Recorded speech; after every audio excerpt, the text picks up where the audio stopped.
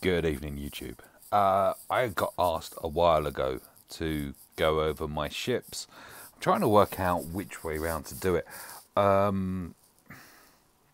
Before I filter, I will literally just scroll to start with. I've been trying to focus on most of my excuse me, coughing. No, pilots. As you can see, most of them now have at least one gear 12 at the helm or whatever. Switch it over to speed. Speed in ships is as effective as arena, I would say. Top ship it's showing as Poe, although I believe they're pretty even. Yeah, 150, no, 194 there. There's my Poe. The one is the fact that I have 14 ship Omegas, and I'm reluctant to part with them. I have one ship which is maxed, and I've forgotten which one it is. 194 on silencer as well. 194 on Imperial TIE Fighter, and a slow 192 First Order TIE Fighter. Who's next? Oh, you. Clocking in at 188. So, yeah, here is my only maxed ship, the Umbarum Starfighter, and I did the ship Omega there for the additional 15% damage. Inflict target lock for 2 turns on target enemy, can't be resisted, then deal physical damage to each target locked enemy. This attack deals plus 20% damage for each target locked enemy. It's awesome. I should really use the ship more. I'm seeing quite a few popping in now to back into Ship Arena. I'll have to do some more vids. My capital ships, home one, oh my. For anyone that's still working on getting home one to 7-star, yeah, the home one challenge has got. I'm mentally scarred by it. I can't even recall it. I've blocked it out so much. But yeah, one day, maybe soon, that will be a viable high-end or end-game capital ship again. Executrix. Oh, really? Okay. Executrix. Yeah, love it. Love it, love it, love it. Reluctantly switched over to Thrawn because this was my capital ship from the start. Ability wise, it's got a great set on there. Deal physical damage to target enemy and expose them for 2 turns. Deal physical damage to all enemies with a 55% chance to inflict ability block for 1 turn. This attack deals 35% more damage for debuffed enemies. All allies gain 40% turn meter and offense up for 1 turn. Empire allies also gain potency up for 1 turn. This ability starts on cooldown. There's only 3 on the cooldown. And I saved the best till last. The Imperial Assault. Deal physical damage 12 times to random enemy targets. These attacks can't be evaded. Target locked enemies are also stunned for 1 turn. This ability starts on cooldown. Not many ships survive that. That is awesome. Love it, love it. Oh, actually, and all allies deal 15% more damage for each debuffed enemy. This bonus is doubled for Empire allies. Reinforcement bonus. Reinforcements gain retribution for 3 turns. So yeah, it's just I do love it. TIE Reaper, amazing ship.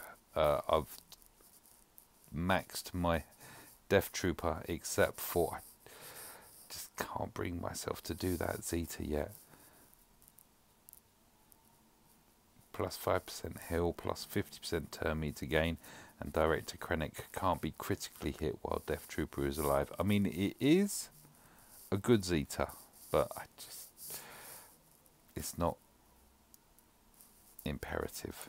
And I'm slowly working on my Shaw. As you can see, I've given Shaw the Armor Tech tactical data, 110 tactics and resistance, just to boost him up, and the ship is pretty awesome. 71,000 health, 37,009 protection, 157 speed. I mean, yeah, and the attacks and abilities on it are just fabulous. Deal physical damage to target enemy and inflict defense down for 1 turn. If that enemy has no debuffs, this effect can't be resisted by rebels.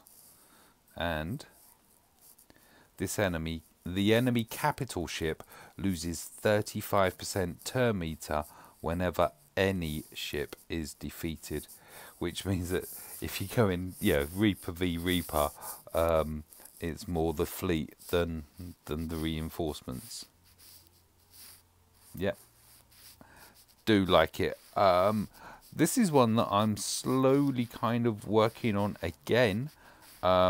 Slave 1, which is an awesome ship.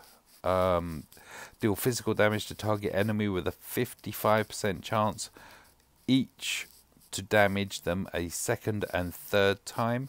Each hit has a 55% chance to inflict target lock for 2 turns, but hits after the first deal 75% less damage. Target lock, gain 20% turn meter on each critical hit. I mean, it's just... And this has got to be one of the funkiest abilities in game. The seismic charge, it's just wicked. Deal physical damage to all enemies plus bonus damage equal to 30% of their maximum health. This attack ignores armor and protection. This ability starts on cooldown.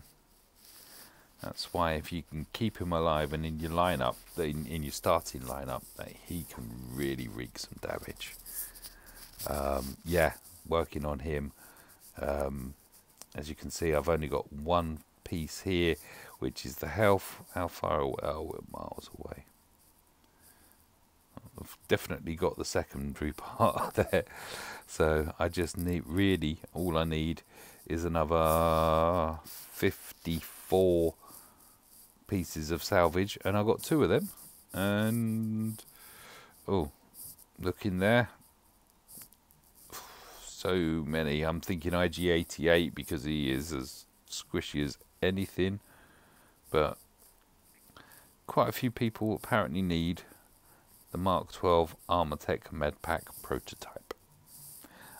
Yeah, back to the ships. Where else are we going?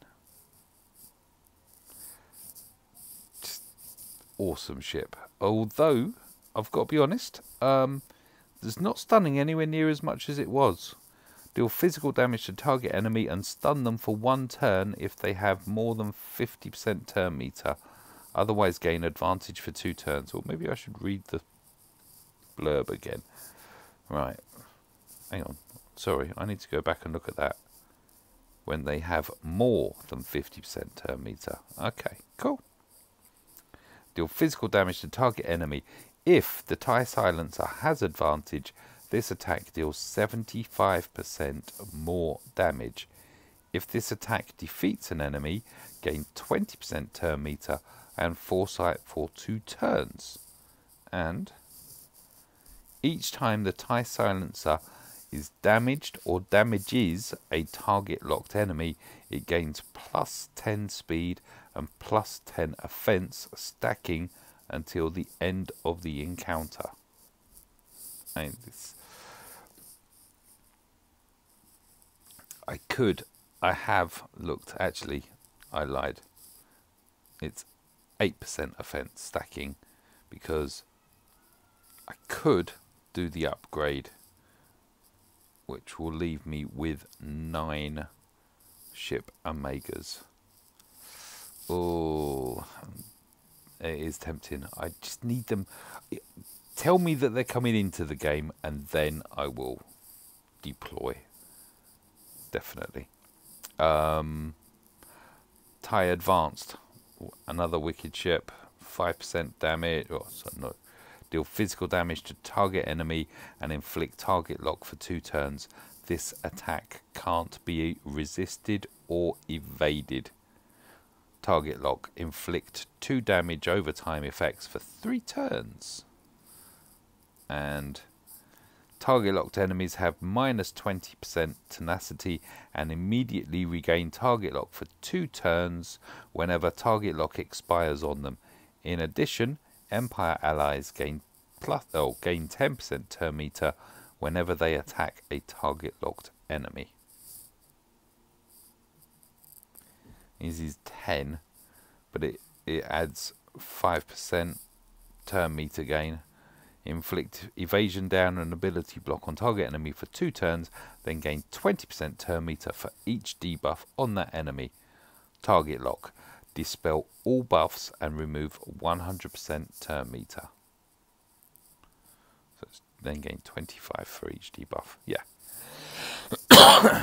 Yeah, they're all, you know, eventually they will come through.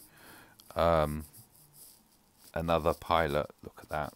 Yeah, completely done, including that, I believe, which is the Zeta, which meant that I couldn't do the GK sync. But First Order TIE Fighter, when I first started playing, the pilot was OP and got nerfed and has come back and now been superseded by his Special Forces counterpart. However, he still is a fantastic toon. Yeah, I don't know what else to really say. I mean, I'm flicking through them. I'm not going to click on each and every one of them. Scimitar is great. Scimitar, if you watch any of my ship arenas, Scimitar is always there. Gauntlet Starfighter, excellent ship. Bit niche, great against a Thrawn capital, or against Thrawn in ships, because one of the abilities is dispel all debuffs on all allies and grant them protection up 20% for 2 turns, doubled for Empire allies. We're on 18%. So that's 36% on Empire ships, but the dispel is great. And then you've got the deal physical damage to target enemy and inflict buff immunity for 1 turn that you can throw out there as well. Deal physical damage to target enemy, target lock, grant another random ally 20% turn meter. And Gauntlet Starfighter has plus 20 speed and gains an additional 5 speed for each active Empire ally. Additionally, it grants 20% defense to all allies, doubled for Empire allies. With the changes coming in, yes. Oh, that was the other thing, of course, is at present, without any new ones introduced, I've got a Pokemon set. Yeah. I am looking forward to trying out the Geonosians with the new setup. Can be interesting to see what they change to make them just not dead in space waiting to be hit. As is Resistance X-Wing, which I can't tell you the last time I used. The Wigs combo, I very rarely use Wedge, other than once if I've donated everything else and on the light side territory battles. As per Plo, I mean, there's so many ships that, or so many. We don't have lots of ships, as you can see. Was it 32? 8. Yep, 32. And if you take away the capital ships, what's that? It's 28, isn't it?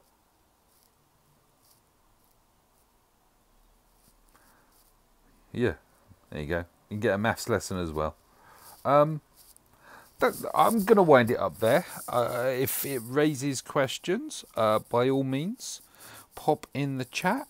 But otherwise, thank you for watching. I hope you all have great days.